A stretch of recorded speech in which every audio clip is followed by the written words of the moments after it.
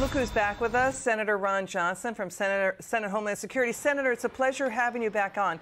Your reaction to the breaking news that just came in within the past hour that Elon Musk just fired Twitter's top lawyer, James Baker, for his possible role in censoring the Hunter Biden laptop story. And Senator, Musk is saying he potentially was trying to block and vet the second release of Twitter emails and texts. What do you say to this? Well, my guess is Mr. Musk has cause to fire a number of people at Twitter for their previous actions, and it sounds like in this case it's for their current actions as well. From my standpoint, I think the biggest revelation out of the Twitter files so far is the fact that the FBI was preemptively laying the groundwork to sabotage any disclosure of the Hunter Biden laptop, which they had in their possession on December 19th. Or December 2019.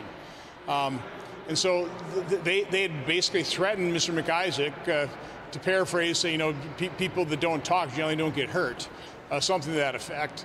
And one of the reasons Mr. McIsaac turned over his computer is because Senator Grassley and I issued our report, and he felt he was probably safe if 2 U.S. senators were looking at Hunter Biden, he could probably release that computer. So this should trouble every American that the FBI was acting in such a partisan manner, making sure that they were laying the groundwork that if McIsaac turned over that computer that they knew was genuine, knew was authentic, that they had the plans already laid to sabotage it by labeling it Russian disinformation. Senator, this is the same former FBI lawyer, James Baker, who was James Comey's deputy.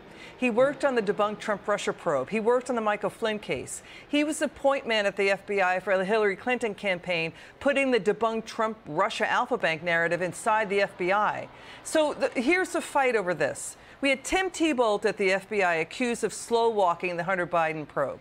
Did the FBI debrief you or anyone in Congress about any of this or about its regular weekly meetings with Twitter and Facebook on what it was telling them to censor before the 2020 election? Did the FBI talk to you in Congress about it?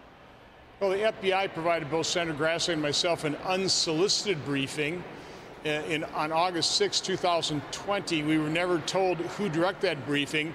It was a completely unnecessary briefing. It told us nothing. I knew it was a setup. It was. It was later leaked in May of 2021 to smear me, saying I was warned of being a target of Russian disinformation. Wait, sorry, did they, here's the question. Did they tell you, Senator, that they were talking to Twitter and Facebook about censoring information?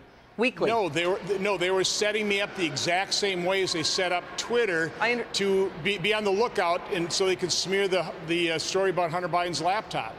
Did they tell anybody in Congress that they were meeting with Twitter and Facebook weekly about censoring what they thought was disinformation, including the Hunter Biden laptop? Did they tell anybody in Congress? So they just went rogue?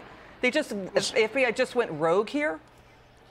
Again, not to my knowledge they notified anybody in Congress, but again, they were spreading the story to sabotage the Hunter Biden laptop if it ever surfaced. I mean, understand the complicity there, understand the corruption. It's not just what they did with Twitter, it's what they were doing all through 2020.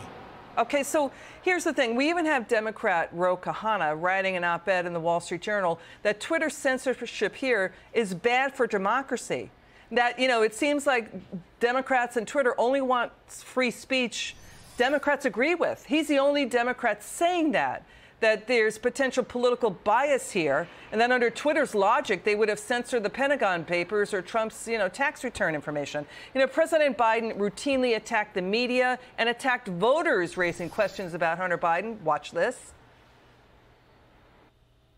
But you, on the other hand, sent your son over there to get a job and work for a gas company that he had no experience with gas or nothing. You're selling access to the president. You're a damn liar, man. That's not true. And you want to check my shape on? Let's do push-ups together here, man. Let's run. Let's do whatever you want to do. Let's take an IQ test. Hey, pal, Dad. It's 8:15 on Wednesday night. If you get a chance, give me a call. Nothing urgent.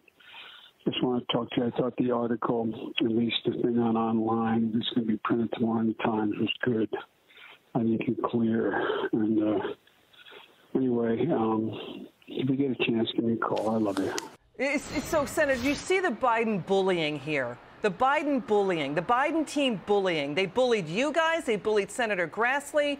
They bullied this voter here who raised questions about, the Biden family cashing in on Biden's government job. When the New York Times, Washington Post, NBC, CBS, they all confirmed the information on the laptop, even though it took them nearly two years to do it. Yes, and the FBI was involved. We know 51 members of the intelligence community were involved in writing that letter to sabotage the story of the Hunter Biden. We know that Democrats in Congress were involved in undermining Chuck Grassley in my investigation. Schumer, Pelosi, Schiff, Warner, Wyden, Peters. These are people who are undermining our legitimate investigation. They didn't want this information out, and they again, this was happening all through 2020. But this is about garden variety corruption.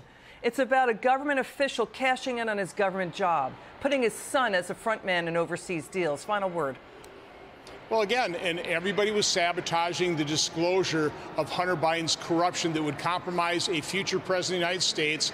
And so he got elected.